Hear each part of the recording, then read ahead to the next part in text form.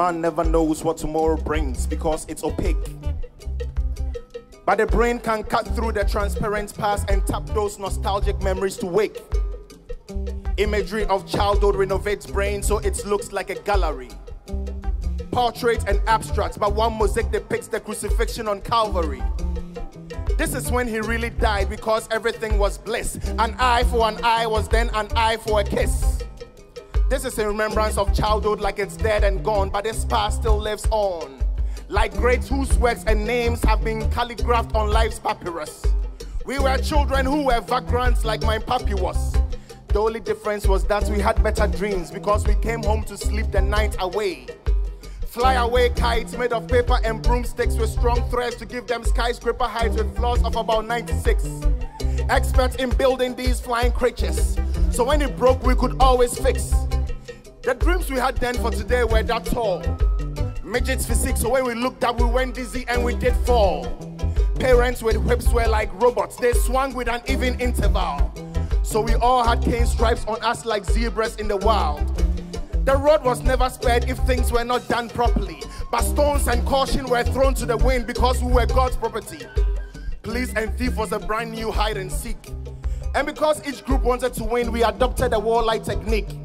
Dummy weapons were aimed at opponents with an accuracy. Cause our elbows had grease, but none of my peers were Greeks. Life in those days was a portrait. We all had smiles like Mona Lisa. I was a local kid, so I knew what was contemporary and pon. I didn't know what was pizza. Fanta and Coke were not common to us. They only come through on special occasions. Easter and Christmas conjured more eggs, so there was a celebration.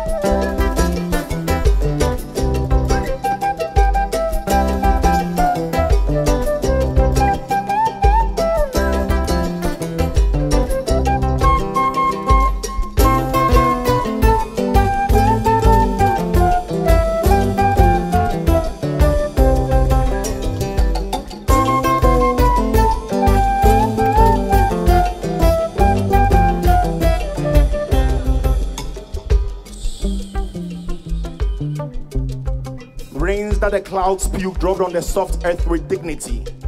We enjoyed games in the mud because there was key soap and elders greeted each other. You could feel the serenity. The football that we played needed no stadiums like the Bundesliga. We were both players and referees. Back then we didn't know what was FIFA. Presence of a socks ball or case 5 made the moment just right to play small posts or 4 corners. It was with our bare feet because we had no trainers.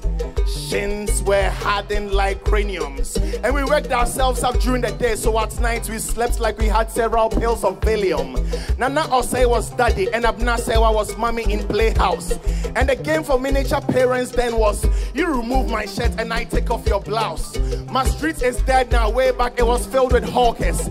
Every junction was occupied by noisy petty sellers. And if I knew this type of horn then, I would have called them vuvuzelas. I used to catch tadpoles in big gutters and trap grasshoppers in pokey robbers. Because at home it was just a dog, so I wasn't content. You should see how my mom hopped back when she checked the content. The football that we played needed no saviors like the Bundesliga. We were both players and referees. Back then we didn't know what was FIFA. Alikoto that we played had more spin than the Porter's wheel. We went on top of hills so our tights could glide, and those sticks were our steering wheel. If I had a chance to meet my past in my future once again, I'll beg her to take me back into time, so I can knock my friends on their heads when they forget to say no Zanzama.